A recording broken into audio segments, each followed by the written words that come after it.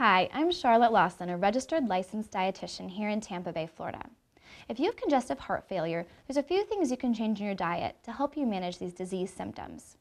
First, look at your sodium intake and also your fluid intake. Your doctor may have recommended restricted amounts of these two things, which can in turn help you to manage these symptoms. First, remember that sodium is in all places except for pure fat and pure sugar, so read your nutrition labels. This is an excellent tool for you to help manage how much sodium you're actually consuming. A good recommendation is 2,400 milligrams per day. Now this is quite restricted compared to the regular American diet. Try to think of 800 milligrams per meal and use your nutrition facts label to decide if the product you're trying to eat will fit in your meal plan or not. Remember, there's small things you can change, maybe adding foods to a certain serving size or maybe diluting things such as a concentrated soup. This will help lower the amount of sodium per serving you're actually about to intake.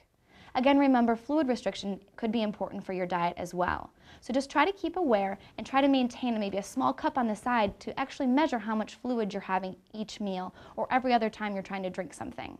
Also keep in mind that fluids come in our fruits and vegetables just naturally, so try to incorporate those when you're keeping track of your fluids.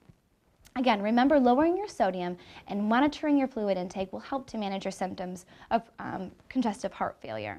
For more information and diet tips for eating when you have congestive heart failure, check out eathappy.info.